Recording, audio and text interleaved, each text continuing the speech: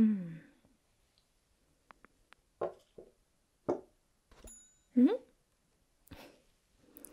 во-первых, здравствуйте. Ты не бойся, проходи, садись. Что? Сколько будет стоить татуировка? Что ж ты так сразу с порога такие вопросы задаешь? Ведешь себя как типичный клиент. Ладно, сейчас разберемся.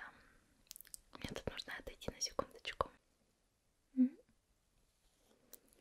Hello and welcome to the best tattoo parlor, and I'll get you the best tattoo of your life. I'll wait for you on my Patreon. Ну что ж, будем приступать. Сколько тебе лет? 18-то есть?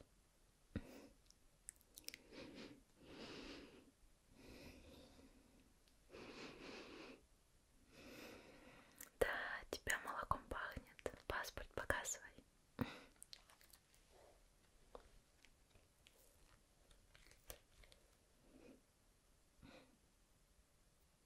Точно ты? А может, твой старший брат? Ну ладно.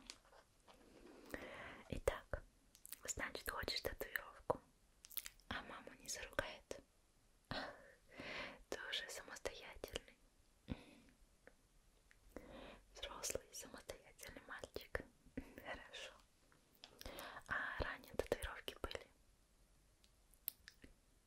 Не было. Думаешь, выдержишь? Ты сильный. Ну хорошо. Ну рассказывай, что будем делать. Думал, я тебе подскажу. То есть ты хочешь сказать, что я должна буду прямо здесь сейчас придумать татуировку, которую ты будешь носить всю свою жизнь? Ты серьезно? Так, ладно, давай распределим роли. Ты будешь выбирать татуировку, выбирать место, а я уже буду отвечать за качество исполнения. Хорошо? Договорились? Точно? Может быть, у тебя есть какие-то вопросы ко мне? Где я обучалась? А этой профессии где-то обучают? Что-то еще? Большой ли у меня опыт работы? Ну слушай, это звучит как оскорбление для девушки. Неужели я так старо выгляжу? Знаешь, опыт не главное. Главное талант, вдохновение и любовь к своей профессии. Ну, хоть какие-то-нибудь у тебя идеи есть. Ах, ты сохранил пару картинок из интернета. Ну, давай посмотрим. Да, почему бы нет? Так. Что тут у нас? Ах, птички, черепа. Как банально. Розочка на руке. Ты серьезно? Такими татуировками ходят просто миллионы людей. Так, что тут есть еще? Так, иероглифы. Ты хоть знаешь, что там написано? Любовь, любовь. Ты наверняка смотрел это в Google переводчике, да? Такие татуировки зачастую некорректны. Так, ладно. Что ж, все твои картинки — это банальщина, никакой оригинальности, бессмысленные, пустые изображения.